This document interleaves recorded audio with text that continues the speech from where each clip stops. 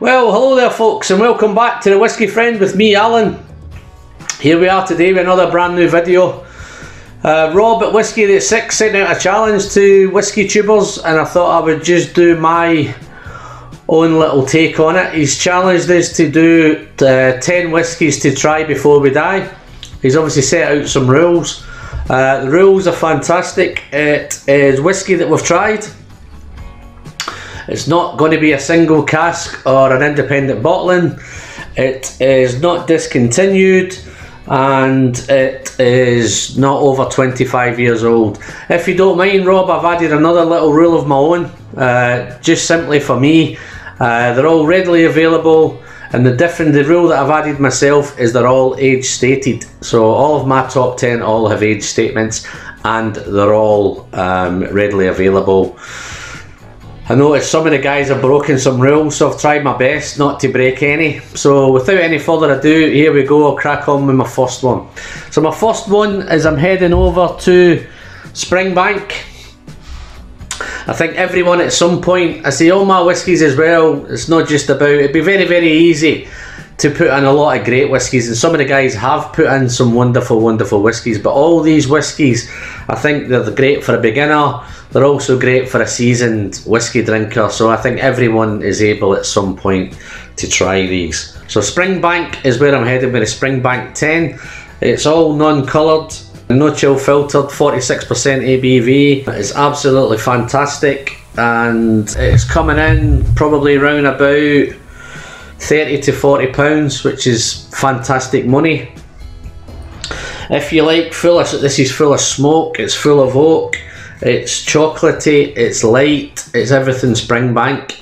Again, once you get past this, you can actually go into some other Springbanks. Cask Strength 12 is great, but I say this is fantastic. This is my number one.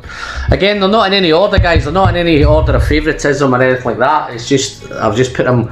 Similarly, I've put them into age as well, to be fair. So that's the only thing they're coming out in a lineup here, is they're actually in their age statements.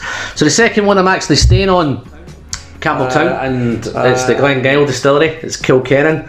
I'm sure lots of people have tried this. I've been doing this whiskey constantly. I don't know how many bottles I've went through. Again, it's that 30 to 40 pound price bracket. It's even aimed at the lower end of the 30 to 40, so it's super. Again, it's non-coloured, nil chill filtered, 46% ABV, like anything at Springbank is. Again, this is fantastic. This one it's complex for a 12-year-old. It's spirit driven. It's full of black pepper, fresh fruity, cereal notes. It's got everything. Again, this is super whiskey, and if you've not tried this Kilkerran 12, I'll be amazed if most people are not, but get onto this and try this one. Okay, Glenallachie 12, guys, 40 to 50 pounds, 46% ABV. It's sweet, it's aromatic, it's spicy, it's fruity. It's from Billy Walker, formerly of Glendronach, and I don't know if people have noticed, but Glenallachie has just been voted Scotch Whisky Distillery of the Year 2019, which is a superb achievement at Billy. So it's spicy, it's fruity, it's full of apricot, pineapple. If you like those sweet tooth sherry drams, this is a must, and I'm sure everyone at some point must have to try this one. Next one I'm moving on to is, I'm heading over to the States, guys. No surprise, I think this is on everyone's list. This was the first bourbon I ever tried, Elijah Craig Barrel Proof. It is the old one. It's from Heaven Hill. They produce a bottle of this 3 times a year, the ABC bottlings, and as I say, this is, if anybody, I say it's the first one I tried. Everyone said it was a mistake trying this first, but for me it was no mistake. This is what I think bourbon should be about, and I think most people are in consensus. This is the daddy of the bourbons. See, this one is bottled at 138.8. I think they range from 120 to 140 proof. Full flavoured, full bodied, intense, powerful. Wow.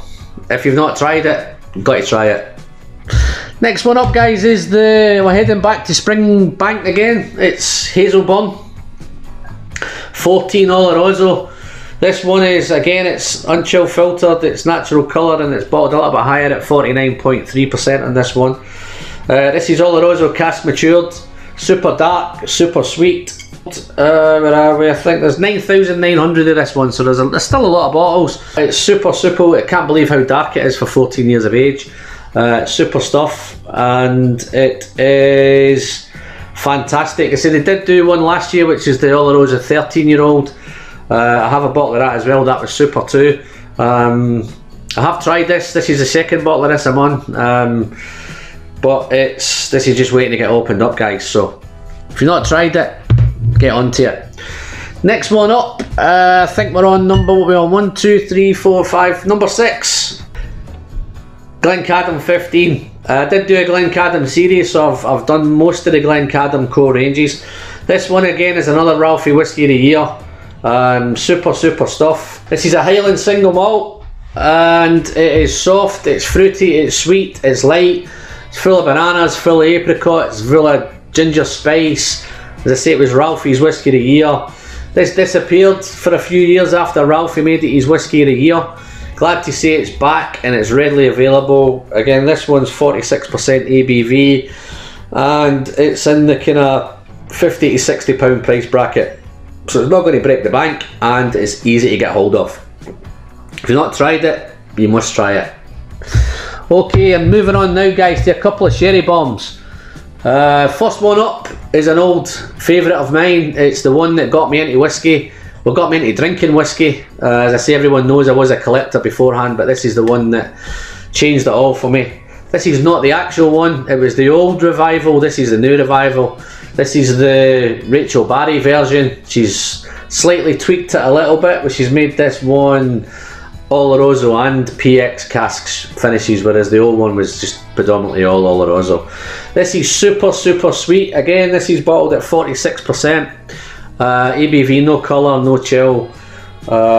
60 to 65 pounds. Another sherry bomb.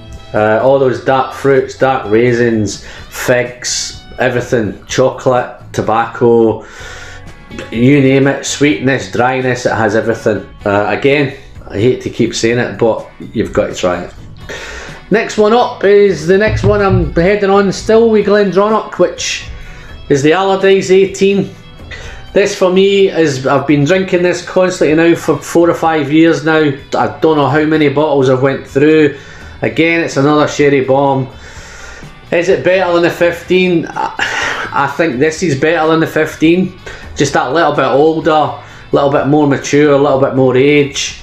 It's still got all the dark fruits, all the chocolates, all the raisins, all the other bits and pieces. Again, if you've got a sweet tooth, guys, this is a must. This is ready almost. I think it doesn't break the rules, but I think it's ready to stop being available. But I'm sure there's lots and lots of this bottle all around the world, and I'm sure it can still be easily picked up. I think in the UK now it's around about the £90 to £100 mark. So I'm just keeping this under 100. I'm hoping. I've only got one bottle of these that's over £100. Well, maybe 2. But again, this one, Glendronach 18, number 8, I think. Yeah. Next one up, guys, I've just done a Glenfarclas review and I thought I couldn't resist this one. This is the Glenfarclas 25. Still within the rules, 25-year-old. The difference with this one, why this is a must for everyone to try, is the price point. It's 25 years. So not a lot of people get to try 25-year-old whiskey unless it costs them a chunk of money.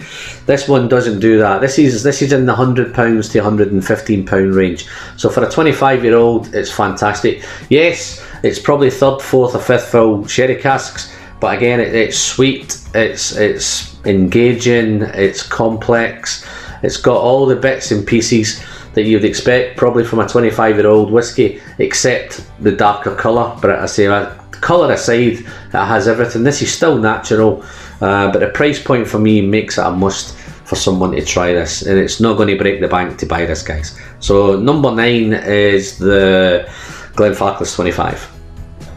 Okay, guys, this is the most expensive bottle of them all, but it's the daddy of them all.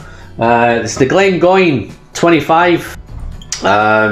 This is everything. It's first fill sherry casks. It's sweet, it's dry, it's oaky, it's woody, it's It's got that leather note, it's got that tobacco note, it's got all those dark fruits, dried fruits, fresh fruits, you name it, this has it.